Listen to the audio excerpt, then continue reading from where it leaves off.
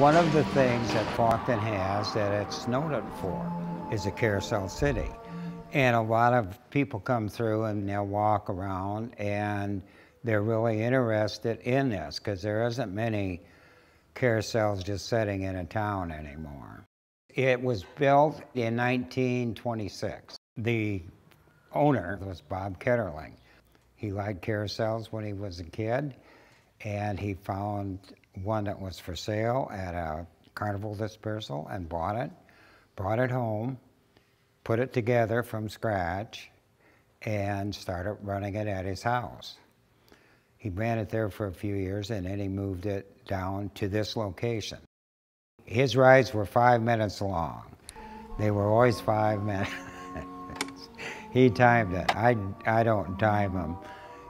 You can put money in the box if you want, but it's free.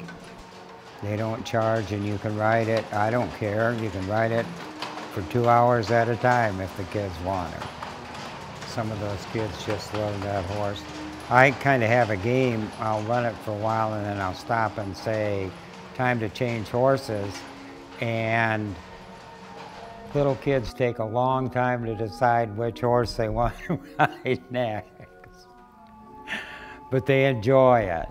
And some of them don't. They have a favorite horse and they'll just ride it all night if they could.